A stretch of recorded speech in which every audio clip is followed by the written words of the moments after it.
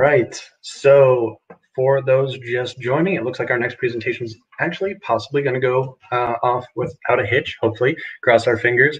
For anyone new, my name is Chase DeMarco. I am now going to be your official technical juggler. I'm no longer calling myself the host because juggling all of these different things at once has definitely added a new challenge and skill set to my repertoire. But our next presentation is going to be from Dr. Andre Smith. And he is going to, actually, this might be a different discussion than we originally had in the schedule, since he was going to do something live but was called away. So actually, this is going to be a surprise to me too. I'm going to load the video, so it should display in about 1 to 2 minutes. If you don't see anything displaying, try to refresh the page. Sometimes it does get a little locked up here in Hopin, but we will start the next presentation very shortly. What is up? What is up? I know, right? Marco starts off. Is this good connection? Does it work? Can you guys actually hear me and see me? Because earlier it was all messed up. We are going to talk about reading, guys, and reading speed, how you can be faster readers, how you can be better readers. This is going to be an action-packed session. That's why I've got the blackboard going, so we can get this going. If you want to learn how to read better, if you want to read faster, this is the video for you. So check it out, y'all. Let's get it going. But stop making excuses, stop whining, stop, right? Get at it. No excuses, just dominate. All right, is the feed actually working this time? Marco, I'm asking you. Lola, I'm asking you. Damar, what up? Can you guys actually see me? Can you hear me? Am I 2020 coming at you?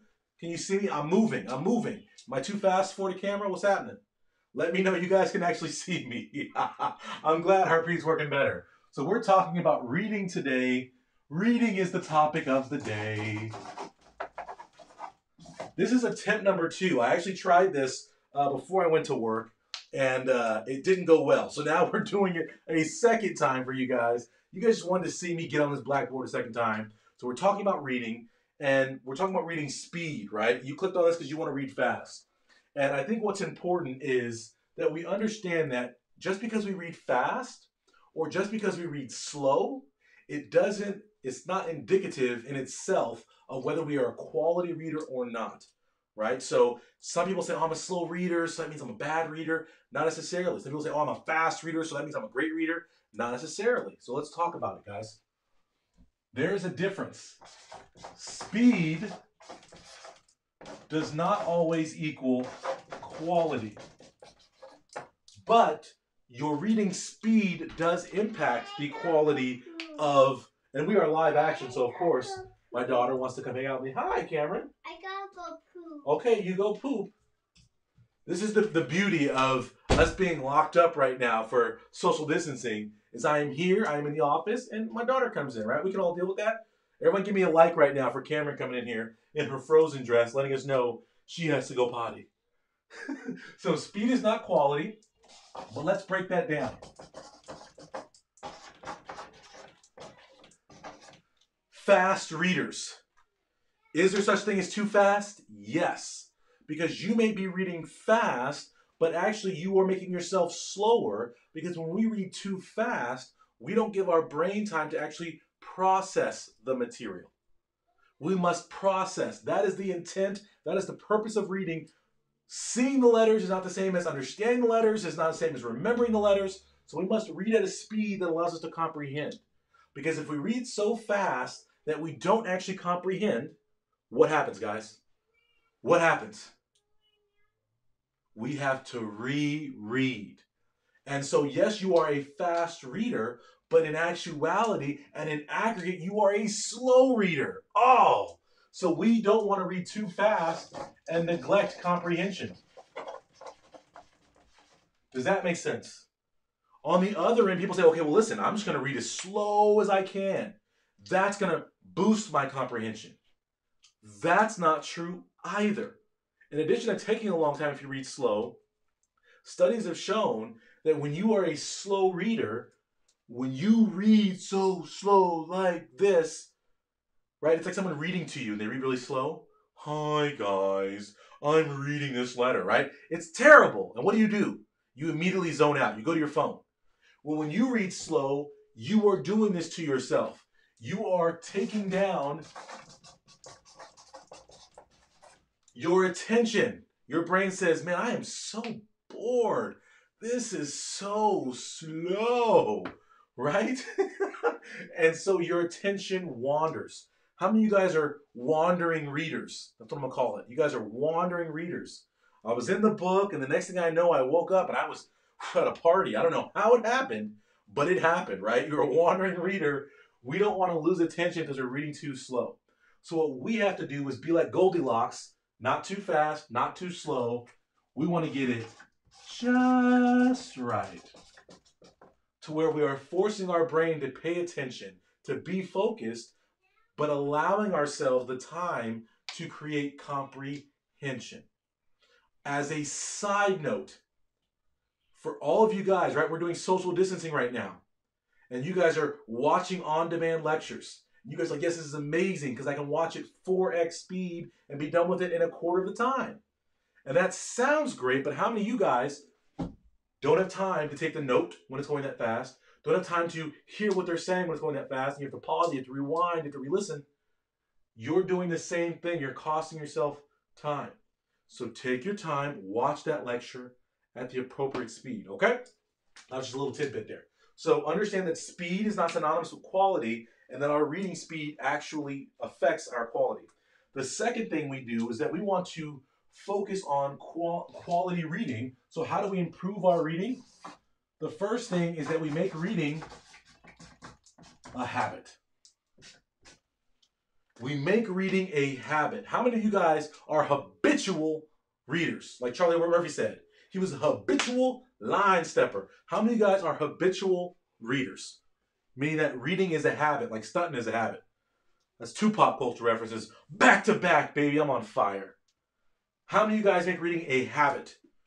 I'll wait. We are live action. Comment in the box, y'all. This is Dr. Pinesett. We are live action on the YouTube right now. We are teaching. Everybody got this? Am I still coming through 2020? We not buffering today? We are rolling with this live action feed? Kasim, let me know where we at. Lola, are you getting me? 25? Is that better than 2020? Right? Not me. I see a lot of not me's in the box. Not me. We got to make that reading a habit, guys. Every single day you should be reading. If you guys ever catch me at a conference, if I'm keynoting, I want you to run up to me and say, hey, Dr. Pinesett, what books you got today? And not books plural, because I always carry at least two, oftentimes more than that. Now my wife was nice enough to give me a Kindle, saved my back, I'm getting old, so I don't have to carry all the books with me. I got my Kindle, I got unlimited access to books, y'all. Boom! Right? So we make reading a habit. By making reading a habit, it does two things. One is it increases the amount of reading practice that you get. What did your parents always tell you? Practice makes perfect. So many of you guys hate to read, so therefore, what do? You avoid it like the plague. Therefore, you never get practice reps, and you never get opportunities to improve your reading. So simply by reading more and making reading a habit and reading every single day, you will notice, holy smokes, my reading is improving. I'm becoming a competent reader. Oh my gosh, right? It's amazing. Simply because you're getting more opportunities to practice reading and reading well. The other thing it does is it increases your excitement. Why? Because for many students, we only ever read when we're assigned a textbook. And you guys know when you're assigned reading for a class, how many times you're like, oh man, I am so glad they assigned this book. I am so excited to read Dr. So-and-so's 5th edition of Advanced Extremely Boring Chemistry, right? You never say that, right? You're never excited to read those textbooks. So therefore, you aren't excited about reading because reading for you becomes synonymous with books you don't like. So by making reading a habit and choosing your books actively, you get to pick books that you are excited about. And that is powerful. Juhi, what up? That is powerful. Why? Because an excited reader is an engaged reader, right? When you're on a date, right, and that girl is engaging with you in a conversation, you know she's excited to be there. So you're like, ooh, she's engaging, she's excited, I'm in play. right? But for many of you guys, you go on a date with that book and there is no spark. There is no sparkle in your eye for that book. There are no feelings of excitement and attraction between you and that book. So you are disengaged. And an excited reader, right? If you're not excited, you're not engaged, you're not going to be an excellent reader. I say excited readers are engaged readers are excellent readers. So what we want to do is create excitement with our reading by reading lots of stuff for fun. I love to read, y'all. My favorite book, Green Eggs and Ham. Why? Because it's a simple, fun, enjoyable read. I was so happy when I had kids, so I could bring out Green Eggs and Ham and not be ashamed I'm a grown man reading Green Eggs and Ham. But it's because I made excitement around my reading. Excitement. That excitement will hone your brain in and say, ooh, I'm so excited, this juicy 500-page book. Woo! Right? Because some of you guys, how many of you guys can bust out a Harry Potter novel in an afternoon, but if I gave you a 10-page science report, it would take you 5 weeks. Taylor says me all day, right? How do you guys are out here? If I gave you Harry Potter or Twilight, my wife, she'll read a Twilight book in an hour. She loves that vampire garbage, vampires and werewolves, right? But if I handed her a science textbook, she'd be like, I don't know if I can do it. All of a sudden, my ability to read is gone because she's not excited, so she's not engaged. So if you guys want to be better readers, we got to make it a habit. We got to get excited and engaged. The third thing, or the second thing you can do is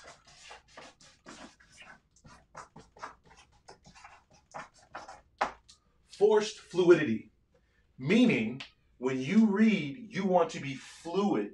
You want to roll through the material. Yes, we want to roll through the material. Many of you guys, almost every student, every child is taught to read "The cat jumped through the hoop," word by word. The problem with that is that gets you focused on the micro and makes it harder because your brain has to process all those words and has to process all of those words separately as opposed to processing them as they were meant to be processed, which is in groups. Because the group of words creates meaning, creates context. So we want to be contextual readers. We also want to be conceptual readers focused on concepts. So we don't want to be stuck on each word. So to overcome that, we want to use, depending on who you talk to, markers, pointers, trackers, pacers, name the word people use. But you want to use something that gets your eyes to move fluidly across the page. Whether it's your finger, whether it's a marker, whether it's a pencil, you want to use this to guide your eyes. Smooth, smooth, smooth, smooth, back and forth across the page so you can be a fluid reader. And so by using this, you're forcing yourself to stay at this pace. Oh my gosh, I want to focus on individual words, but it's moving too fast. And we start to see groups of words. And what's really boss about this, guys, and you can really force yourself, it's kind of really cool. So if we read word by word, we have to read all those words to complete a sentence or complete a paragraph, whatever. And so we can only go as fast as we can read. Say there's 10 words in a sentence, we'd have to read all 10. But when you use a pacer and you force yourself to see groups of words, eventually you get to the point where your brain actually filters out unimportant words and only looks for important words.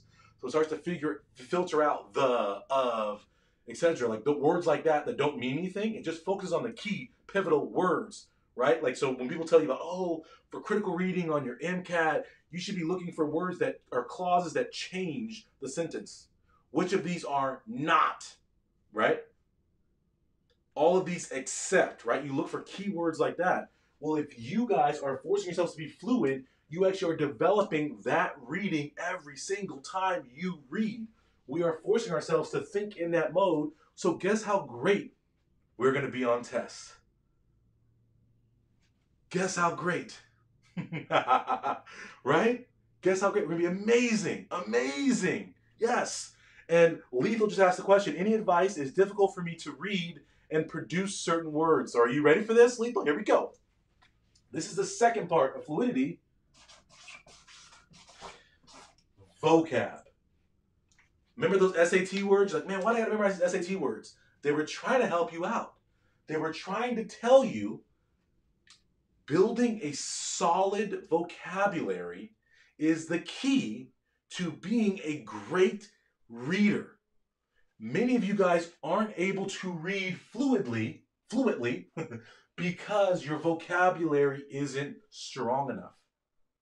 You guys can read a third grade level book, but if I gave you an advanced textbook or I gave you an MCAT passage or a DAT passage, you struggle. Why? What's changed? You read your whole life. The change is they're using words you're unfamiliar with. They've exceeded your vocabulary and turned you in from a great reader. They made you either mediocre or even worse, they made you a terrible reader because you're overwhelmed by the vocabulary.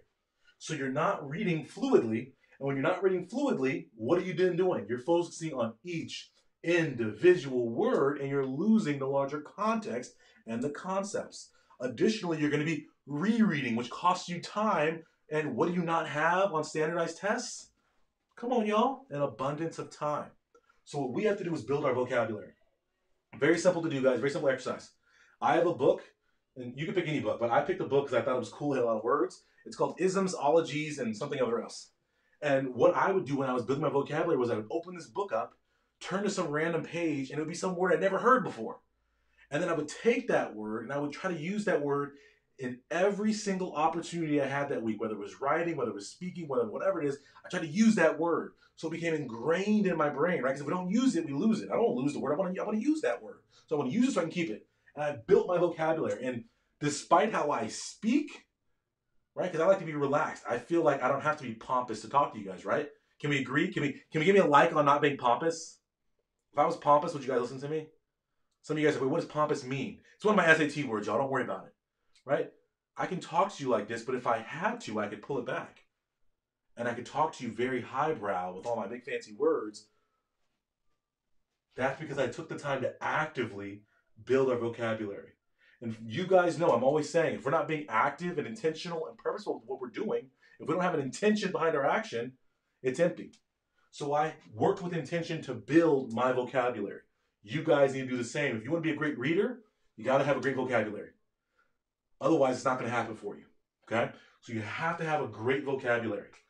The third thing, guys, is that when we are going through and we are trying to be a great reader, too often I see students think they're going to develop their reading simply by reading in a vacuum.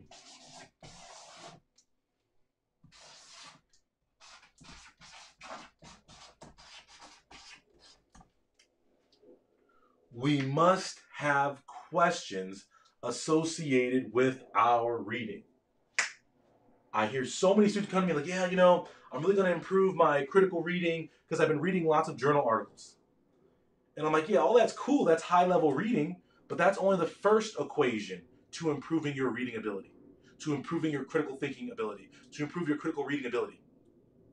Yes, we read difficult passages, but the second and even more important part is to follow that with questions, because without the questions, how do we know how well we understood, how well we interpreted, how well we remembered what we read in that article? So if there are no questions associated with what we're reading, we are learning in a vacuum and we don't know what we're doing. Does that make sense? The equivalent would be, who's ever seen that movie, The Gods Must Be Crazy? Right? In the African tribe, they get that Coca-Cola bottle and they do everything with it but what you're supposed to do with it, which is drink out of it. And the reason is because a tool, an instrument, an intention without an understanding is empty. So you guys may intend to be great readers. You may think you're being a great reader, but if you didn't assess it, if there's no one telling you, you didn't understand that passage, you have no idea where you're going. So when people say, I'm reading lots of journal articles to prepare for the MCAT, I say, well, cool, but that's not really going to help you.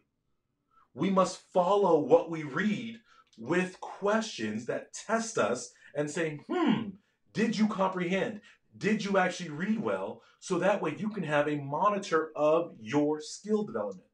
Additionally, by having questions after you read, it allows you, it gives you an opportunity to work on your test taking skills, your question answering skills, your problem solving skills.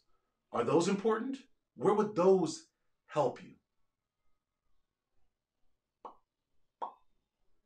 probably every test you ever have to take. You got to learn to answer questions, how questions are asked, how to get at the multiple choice, how to get at free response. You got to be able to get at them. So every time you do a practice passage or read a book and you follow with questions, you're creating practice attempts that will improve your critical reading, your critical thinking, your problem solving, your analytical skills, which are not only helpful on tests, but guess what, guys, are helpful in life. Being a fast and versatile and critical thinking person, that's how you get paid the big bucks. So questions. As an extension of that, for the bonus points,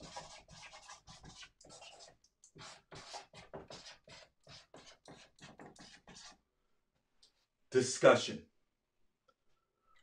For my people on here who are graduate students or who have been to graduate school or aspire to go to graduate school, you should understand that graduate school training, much of it revolves around discussion, revolves around free thought essays based on prompts, not multiple choice. Why? Because discussion, free response, right? Long form writing and talking, that's a deeper level of understanding than questions. So if we read something, it would be great if we could discuss it with someone to see different perspectives, to see different angles, to get clarity on what we saw, and to get feedback on the way that we understand things. So wouldn't it be great if you formed, say, a book club or a journal club that you could meet with to discuss what you're reading? That way you could take it to the next notch, the next level, and get abstract thinking, get extrapolation, right? And on these big tests, like an MCAT, what makes them difficult is we read something and the answer isn't in the passage. The answers actually must be extrapolated from what we know. From the data we're given, we must extrapolate. From what we're given in plain English, we must pull the abstract. So if we practice doing this every time we read, guess how great of a test taker, moneymaker we gonna be, y'all? That's starting to get there. There's a lot more things you guys can do, but does everybody understand? If you want to improve your reading speed and improve the quality of your reading, we must understand too fast is bad, too slow is just as bad. We gotta be just right. And we get faster and we get better by making reading a habit, because it gives us lots of practice. It increases our enjoyment of reading. We create forced fluidity with our reading by using a pacer, something to guide us as we read, by expanding our vocabulary, and then by testing and stretching our brain and forcing our cognition to improve through questions and discussion. We will be better. Yes, yes? Right? If you guys are enjoying this, if you guys like this right now, you better like this video and let me know you appreciate me getting up here and doing the same lecture live twice today for you guys. Tell how much I care about you guys. The first one got messed up. I said, no, they need this information. We're doing it again. So you better light my box up with some comments, with some likes right now, and make me feel good for sitting there sweating in these lights after I just got off work at the hospital here with y'all. Right? Like this video. All right? I'm going to be bringing you guys every single day. All I'm trying to do, I'm trying to keep it simple, guys. There is a lot of negativity. There's a lot of pessimism. What I'm trying to do is a lot of pie in the sky. I'm trying to keep it real with you guys. I'm trying to bring positivity. I'm trying to bring you guys productivity. I'm trying to tell you, if you want to get ahead, you got to be working. If you want to get ahead, you got to be sacrificing. If you want to get ahead, you got to get informed. Do we understand? This is a serious place for people who are serious about their future. That's what this is about. So if you are serious about your future, if you like what you got today, take a second, subscribe to the channel. For you guys who are already subscribed, for you guys who are about to subscribe, make sure you also toggle that little bell and say turn on notifications. Not just some, baby. Give me all the notifications, because I want to know every single time Dr. Pinesett is live, dropping knowledge, trying to feed my brain, trying to make me better so that I can be better, right? Every single week. All that said, if you really are ready to step up, to live this no excuses dominated life, get to the website, guys. Y'all know the website, studenttransformation.com. It is student, it is transformation, it is .com. And I'm here to transform students like yourself. Get there, get into a course, get to some coaching, get with our bomb community cult of greatness. Cult of Greatness, right? Get with us so you can get to your greatness, y'all. That's what it's about. That's what we got going on, and I'm so excited. Check in the box below. I got 2 free webinars for you guys because we are on social lockdown right now, right? What is it? My aunt said that it's, what's the word she used? Not forced encampment. Sheltering in. That's what she called it, right? This is what it's about. So I got webinars coming for you guys. We are doing, I got my study webinar coming up for you guys. You guys can click register for that in the box below. I got my MCAT webinar that is happening. Get in that box. Catch me live. It is an MCAT webinar all about how you can focus in during this time of social distancing and how you can supercharge your MCAT studying. So get in the box below. Click on those. Those are free webinars. And you guys know my webinars. How good are my webinars? Can we comment in the box right now? Let people know who have not been to one of my webinars. Taylor, I seen you at a webinar. Kasim, I seen you at a webinar. Let people know these webinars are the biz, y'all. We bring it. That's right. Sally said, let's dominate. Of course, let's dominate. Let's get it. Let's be great because we can all be great. You guys all, if you're anywhere and you're watching, it's your first time watching me, you have greatness inside you, guys. You, I'm talking to you. I can see you sitting there holding your phone, half listening to something else. You have greatness inside you. So step up to it. Step up to it and get it, guys. Get that greatness. How do we always end? How do we always end? I'm pointing to cue you, right? I'm your pacer. No excuses. Just dominate. Let's go, guys. See you guys next time. Today is the day, guys. No more excuses. No more complaining. You're going to take your future in your own hands. You're going to dominate. You're going to be successful. Get to my website, studenttransformation.com. I challenge you. What are you going to do today to make your life better?